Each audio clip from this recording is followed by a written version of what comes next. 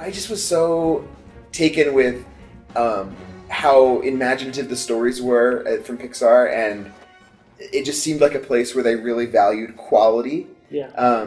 When a lot of children's media, whatever that is, didn't always do that, and so just I don't know. From that point on, I just loved Pixar. Stranger from the outside. Greetings. The thing that resonated so much with me was it seemed like they had a really strong commitment to quality for quality's sake. Like, let's make a movie as good as we can make it, just for the sake of making a good movie.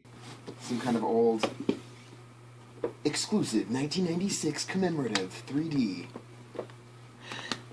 It's got like a bunch of stuff about Toy Story in here, and then it comes with the VHS. So this is like something that they sold.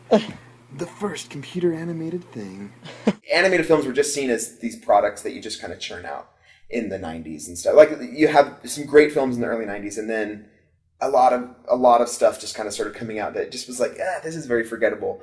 And it always seemed to me that in that sort of atmosphere of quality doesn't really matter, Pixar always said, no, quality is the thing that matters the most. And if we worry about making good quality stuff, then money will come and like things will come. And that has sort of been a philosophy that I've tried to adopt in my life. Like, just do the best you can at whatever project you're involved with, and like good things will come as a result of that. To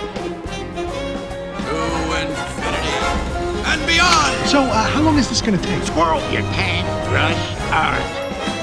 For a number of years, I was just listening to podcasts voraciously, and then I kind of always wanted to do one because I was interested in podcasts, but I knew it would take a lot of work, and I just didn't think there was anything that I was that passionate about that I could commit to, And then I realized, wait, Pixar is something that like I could talk endlessly about, and I had to many people that I knew. I would go on dates and just talk to them about Pixar the whole time.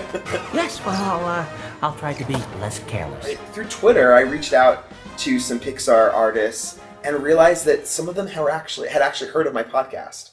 And I was like, what? There were a couple of animators. And so I reached out to them, and I was like, through Twitter, do you want to come on my podcast? And talk about what it's like to work at Pixar? And they were like, sure, let's do it. And that was a very exciting moment for me, because I just had put Pixar on this pedestal, and it was amazing to me that somebody inside Pixar was actually paying attention to something that I was doing. Thank you for listening to the Pixar Podcast.